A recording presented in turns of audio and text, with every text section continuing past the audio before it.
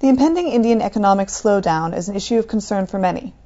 Uncertainty in a slowing growth rate is putting a cloud over celebrations of Indian business honchos looking to extend themselves in the global arena.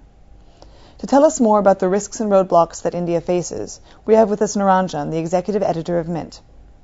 Sir, could you begin to tell us how serious is this slowdown? The preliminary numbers show that the slowdown is pretty modest.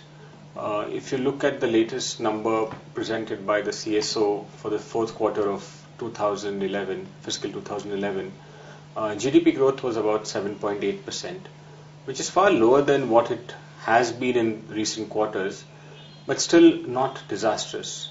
The real question is that going forward, as the RBI increases interest rates, whether the number will fall further or stabilize at around this level. Given the fact that inflation is such a big problem, how will the country's growth be affected and sustained? See, inflation is obviously the number one economic headache for the government right now. There was a time, say about a year ago, when it was growth which was the main concern, supporting growth. But I think now inflation is very clearly their biggest worry. To tackle inflation, the Reserve Bank of India has been increasing interest rates. At some point, the government also needs to tighten its fiscal policy. Both will affect growth. So, at some point, the trade-off has to be made.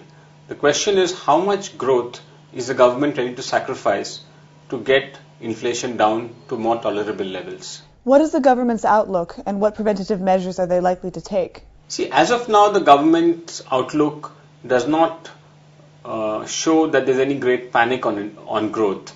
Most government economists seem to believe that this growth slowdown will be a mild one.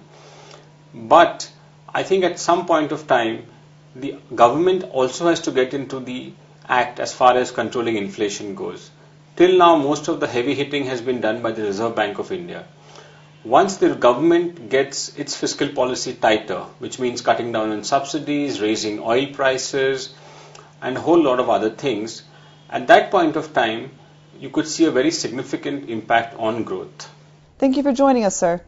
That's all we have for now. We'll keep bringing more such perspectives from our editorial team. Thank you for watching.